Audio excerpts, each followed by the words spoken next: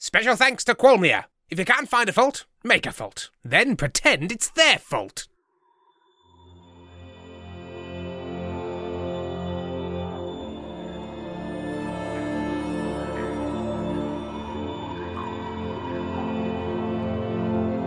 Rusty Quill presents Stellar Firma.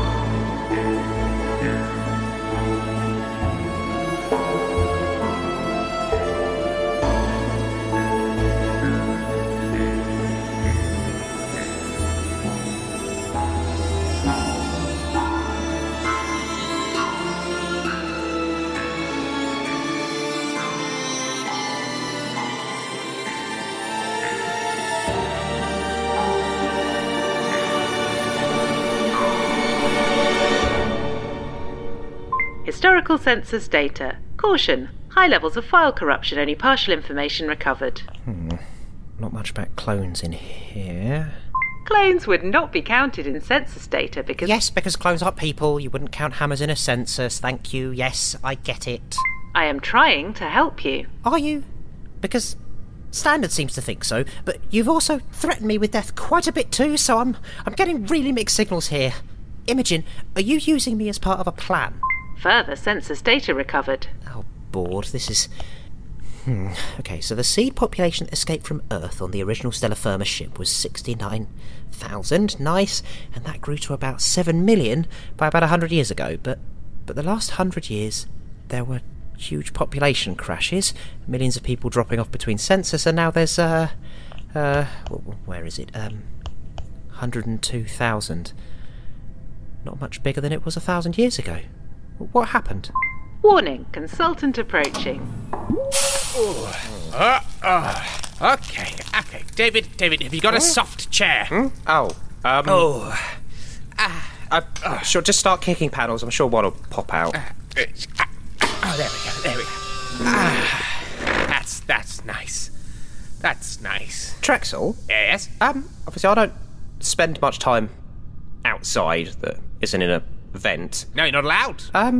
Do you think that Stellar Firma is the right size for the number of people in Stellar Firma? Do I think that Stellar Firma is the right... I don't really know. It just sort of is. There are people, we know them, they live in places, there's large areas of the ship that they turn the power off to. I don't know what you want from me, David.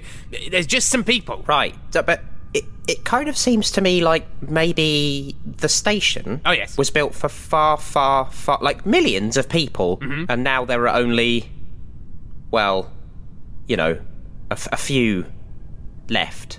I cannot wait for Trexel's insightful take on this topic. Well, I mean, David, in a very real sense, I don't know or care, but what I can tell you is that when I lived in my first out-of-parental home, you know, that exciting heady time where you're out on your own with only a large stipend and all of your meals provided.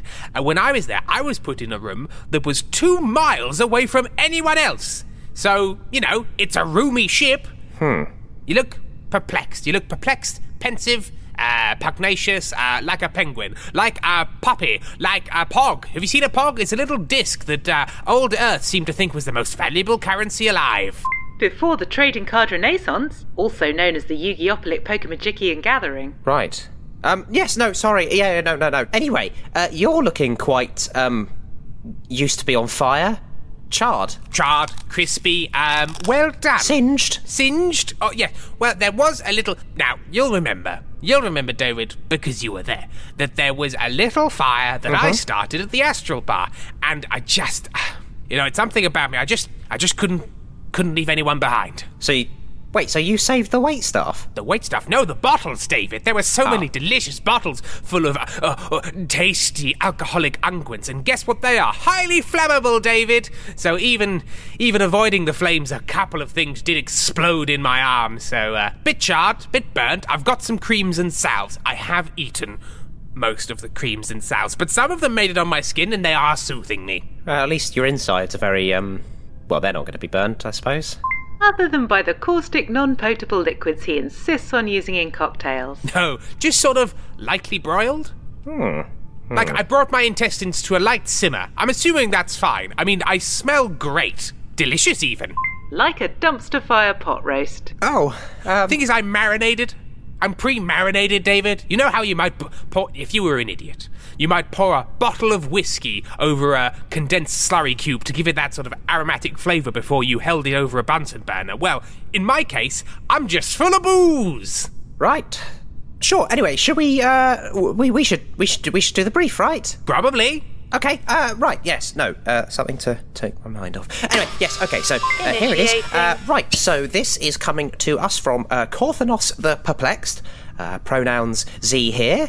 Z is in external, seeking wisdom, and Z is writing to us from the Placaters of Planetary Puzzles. And Z says, we are called upon to placate those whose planets puzzle them, and find ways of helping them learn to live with, and even love, their planet of residence.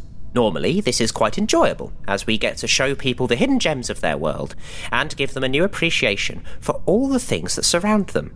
However, Well, what a twist! I thought Z was just saying, hey, I do this thing, it's nice, we're having fun. Anyway, everybody gets to go home and Trexel can start drinking again. No. Damn. Well, in that case, I don't think Z would have written to us, would Z? Well, I suppose not, if you want to apply logic to... Oh, David 7, with his little logic hat on. Oh, this isn't right, that ain't right. Oh, however, comma, gotta put the comma in, haven't you? Haven't you? Or you get flunked from Mrs. Gilkin's class. You were flunked for that. And also for trapping another class in a time loop for either 2 days or 10,000 years, depending on who you ask. However, we have been less successful of late making this work for certain newish planet... Oh, I see what's coming. Some of which were produced by Stellar Firma. Oh, this is me, isn't it? I'm gonna guess. I like to be involved. Well, and you know what? Some people might say, oh no, my things have gone wrong again and people are cross. But I just... being in trouble is also a kind of having attention, so I'm fine with it. On you go. Yeah, on you go. Also, it's not new. Anyway, as they are your planets, we thought that perhaps you would be able to tell us what aspects of your planets would perhaps placate people puzzled by them, both helping us to satisfy our mission statement and producing good press for your own business. Now, luckily, David, you've stumbled upon a rich vein of delicious gold. Okay. I am known to some as the Puzzlemaster. Ooh, smoke, drifting smoke, and a shimmer here and there. Come into my cave of wonderment, for I am the Puzzlemaster. Warning, mystery cave detected. Security steering clear. Okay, and what... What question have ye, supplicant? Genuflect to I, the Puzzlemaster, and I shall solve them with my bendy brain. Curves, angles, U-turn. Okay, you're in bendy-brainedness.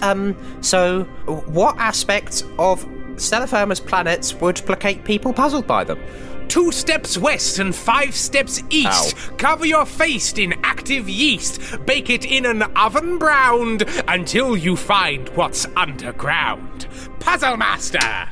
That is not a riddle. That is a crime against words. Okay, now, did that mean anything, or did you just make up something that sounded like a riddle? The astral map is long and hard, but you've eaten far too much chard. A rumbly tum rumbles rumbly hum, and you have the answer inside your bum. Puzzlemaster! Okay, one of those lines was just the word rumble in various ways. And are you just coming up with these on the fly, or...? No, these are pieces of ancient wisdom passed from bendy brain to angle mind for generations. Do not defy our wisdom, Puzzlemaster! It would be quite an achievement to defy wisdom that does not exist. Okay, well, my final question is, how do we do this in a way that both helps the Placaters of Planetary Puzzles to satisfy their mission statement and produce good press for Stellar Firma? A planet's surface makes no sense. The people dying, and yet, hence, a call goes out to the Placaters of Puzzles. Ooh, they can't fail, or they'll all be muzzled. Ask the master of puzzling time, whose intellect cross eons does shine. How shall we defend these planetary shapes? How will we explain your designatory japes? Puzzlemaster. No, okay, hang on a minute. I asked for a solution, and you just re-explained the problem, but rhymed it. Answers are what we do seek. no time now for us to be meek. We must yell and shout with voices loud to get the answer and lift the shroud on mysteries generations past. But don't forget, you need your bus pass to get on the bus of knowledge bound for a land with an intellectual hound. PUZZLEDOG. No, but you just talked about the problem, not... No, David, we need to ask the PUZZLEDOG. Oh. Who's the puzzle? Where is the puzzle? You don't know. Sorry, David. Sorry. Whoa, David, you don't know who the PUZZLEDOG is. No. It's like you've never been out of a few rooms, David. Yes. I'm a puzzle master. We all know that. The Placaters of Planetary Puzzles, they're puzzle masters too.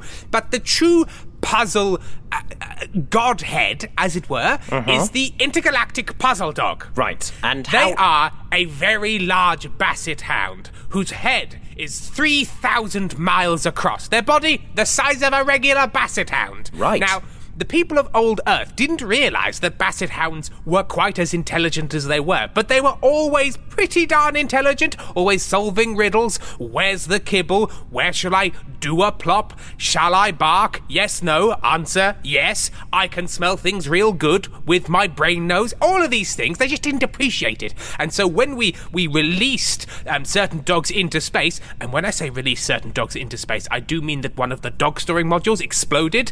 Guess who survived? The PUZZLEDOG. No, basset hounds in general. We were all so shocked. All these basset hounds all of a sudden had these helmets on. How is that? And anyway, since then, they've become more and more intelligent and combined into one central being, the PUZZLEDOG. A shocking amount of that is true, although I can confirm no doggos were harmed. Okay, and how do we contact the PUZZLEDOG? It's an 8-week journey and it's illegal to go there. Okay, and we have... about 8 minutes. About 8 minutes. I see the problem. Who could solve this problem? Perhaps some sort of Puzzlemaster! The road is long, but time is short. Oh no, I forgot to pack my jorts. I'll make them from the jeans I have. Ooh, a stave. Do you need the lav? Go fast, go quick before you travel, because we're not stopping again. I'm not stopping at another services. Historical jort construction videos are available from the staff archives under code BDG270419. Okay, Trexel, I'm just gonna... Puzzlemaster! Yeah, let me just... I'm gonna try and reframe the problem. Okay. Alright? Corthinos has this problem. Puzzlemaster. How do we help here? Okay, David. As a Puzzlemaster, it is my duty to help. And so I will try my best to not enter another rhyme scheme long and rhyme scheme hard. Do you still have that bag of chard? Your rumbling tum has rumble bum, bumble rumble, humble hum, buzz buzz, click click, clang clang, ding dong. Trexel, these are just... Do not buy any relations a thong. It's weird, they don't like it. It makes Christmas awkward. Oh look, a bird. Its angle is squawkward. Failure to stick the landing detected. Security holding up 3.0s across the board. Puzzlemaster. Right. Puzzlemaster. Puzzlemaster. Okay. Trouble is, I'm not really going to get any answers here, just more sort of questions and... The question is the answer, and the answer is the question. Think about it. Hang on a minute. Actually, yeah. What? Well, that's the thing. The Placaters of Planetary Puzzles, they're spending too much time actually trying to make sense of things instead of just confusing their clients until they assume that they're just too stupid to work out what the planetary puzzles are saying. And nobody wants to admit to being stupid, so they just say, I see now. Oh, I see. Well, we'll all go back now because we all see, because we all get it, because we're smart, because I get it personally, me, okay, bye, and then they walk backwards out of the door and they're sweating. Okay, all right, fine, no, that's great. So in which case, let's give Corthinos, right? Yes. Let's give them some examples, right? So I'm going to come at you with some planets. Is this roleplay? It is roleplay. But not yet. I'm still explaining. Okay. But then we'll give them multiple ones. So Corthinos can listen back to this, and this will give here some guidance. Okay. Right. Say the words. Roleplay, let me shout it. Roleplay holovision initiated. Hello? Oh, bored. What is this grotesque homunculus creature you've become? Sort of crouching and waving your arms? Just not disgusting, me. David. What? No, hang on a minute. I'm one of the what are they called? The You Shouldn't Touch That Society. Fine, I suppose so. Who are they? I know this is roleplay holovision, but that's you're a gross actor. A gractor. Right, on you go, you hobgoblin. Hello. Ugh. Yes? I've got a planet from Stellar Firma. You smell. And it's a big lava planet. Yeah. And it killed all of us. Don't sit on my chairs. Okay, no, but it's killed all of us. And you need to sort it out. What's wrong with Stellar Firma's rubbish planets? It's a great question, and the answer is this. A burning ball of lava fun. Don't go so fast. Hold up, Han. Put on your pants of chaffling heat. Do not allow the overcooking of wheat. Your buns have burnt, your bread ruined. Oh, look, a pub. They do brewing. Get drunk. On 4 and 5 and 20. No, not 25. 20's plenty. And if you seek the answers there, you'll find them dangling in a maiden's hair. You see? And if you don't see, you're a stupid box. I guess. Okay, I guess I'll put on my asbestos underwear and go to the pub to go and grab a lady's hair. Do not grab anyone's hair. Oh no, now I am rhyming. For you see, I really, really need to wee. Oh yeah, no, that actually did work. All right. Worked is definitely a relative term here. Go forth in puzzlement, for you have been given the blessing of the Puzzlemaster. Okay, fine. Oh, a box of gears and a box of joy, turning round to the puzzle boy. What's this here? It's a hidden number system. What's that there? It's a concealed piston. Open up mechanical box of dreams with the Puzzlemaster. So was it? Wait, hang on a minute. Was that? No, that's just our national anthem. Okay. Oh, that's the Puzzlemaster's national anthem. Okay. Well, look, let's just do one more. One more. So Corthinos has a bit more to go on. Okay, fine. Right. Off you go. Roleplay holovision initiated. Hello. I have a planet that is quite puzzlesome as well. A mist descends. I haven't even explained it on yet. dappled veil. Wait, no, but you don't know. In coming to ask the question already contains your fail. Oh, what? The knife of blemishment stabs into your heart. Oh. Even before you have time to start, the very fact of your presence here tells me that your doom is near. Vacate the premises, toot sweet, or your head will touch your feet, folded in a pretzel of death. Eat it now, or be bereft. Wait, am I eating the wait, if I Questions will cause more death. Well, thank you very much, goodbye. Okay, yeah, that one. Just spooked him. Yeah, you're gonna spook him. Spook him right up. Now, obviously, you need a lot of dry ice for this to work, but it's very easy to find. All right, so Corthinos, you just heat up some ice and it becomes dry ice. Dry ice. All right. Well, I think that's probably enough, isn't it? I don't know, David. If the answers fill your brain, is it time for us to explain that the end of session now begins? That's right. I've got... I'm very tired, Wind. David. I'm very tired. I've got so much wind. We are all of us very, very tired. I think the burns are affecting me more than I thought. I try and push through them, but... wait, so one thing... Submitting. Brief away. So, well, I mean, we were hitting time, so... Sure. I'm just starting to think that maybe I should drink more liquids and less, emulsions. You don't say. Yeah? Have you tried water? Water. Is that what they mix alcohol with to make drinks? Sometimes. I don't know, David, it sounds suspicious, but I might try and find some because every time I try and blink, like the roughness of my eyeballs catches on the roughness of the inside of my eyelid. It's like 2 pieces of sandpaper. Also, maybe put the salves and unguents on your skin instead of into your mouth. I try, David. I try, but somehow it's like I'm a snake, and my jaw just unhinges, and anywhere I try and put it, I just find a mouth. Have you tried wrapping your mouth in vent tape so that you can't open it? Interesting. Take away the culprit. Yes. Cover the mouth. Yeah.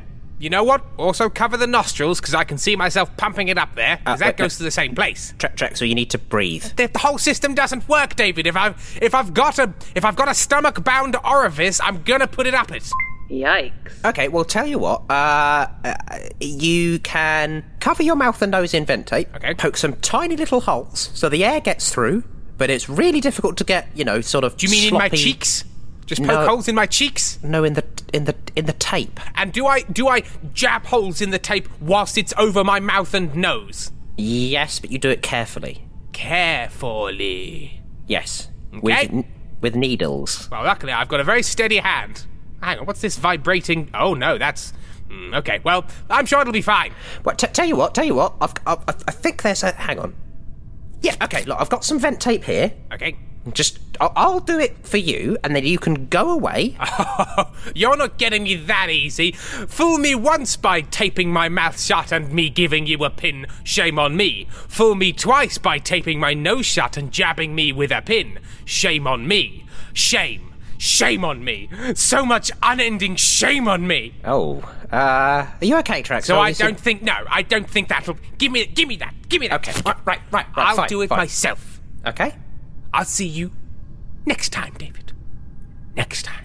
Okay. I'll be full of water and there's nothing you can do about it. All right, well, remember, hopefully, Hodge will be back with some information tomorrow, so... Why?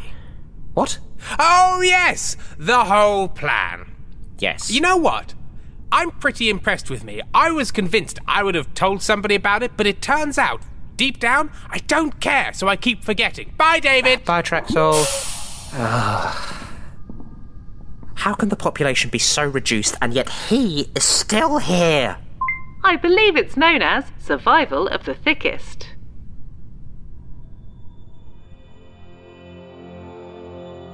Stellar Firma is a podcast distributed by Rusty Quill Ltd and licensed under a Creative Commons Attribution Non-Commercial Share-alike 4.0 international license. It was created by Tim Meredith and Ben Meredith and produced by Katie Seaton with executive producer Alexander J. Newell. In today's episode, Imogen was played by Imogen Harris, David Seven was played by Ben Meredith, Trexel Geistman was played by Tim Meredith. Editing was by Maddie Sell, with music by Samuel D.F. Jones and artwork by Annika Khan. Mastering by Jeffrey Nils Gardner. To subscribe, buy merchandise or join our Discord server, visit rustyquill.com. Rate and review us online, tweet us at The Rusty Quill, join our Reddit community on r/rustyquill, visit us on Facebook or email us via mail@rustyquill.com. May the board preserve and keep you.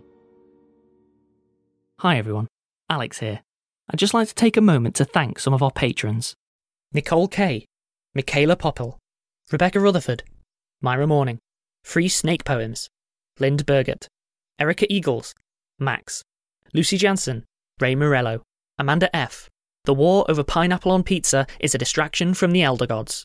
Timon Tomato, Aroara N, Morgan, Nadeem Cassander, Fiona Cartwright, Meg Petz, Local Dog Mom, Alana Haber, Emily Peterson, Sam Blackman, Blue Hatted, Sam Toby, Mandor Handhook Cardor, Lindsey Johnson, Marg McGinnis, Arthur Stjern, Sam Vest, Jessi Pitts, Emily Apples, Maria Lund, Timcon Bart, Shell Stowell, From Glorious Jupiter, Indiana Elapayo, Cerulean Cheesecake, Eli Davis, Sophie Sloane, Laura, Aiden Parziani, Angela Spatz, Simon Panitpakdi Jones, Ian Doherty, Amy Wayne, Braxton, Feather, Kira S, Stag. Thank you all. We really appreciate your support. If you'd like to join them, go to www.patreon.com/rustyquill and take a look at our rewards.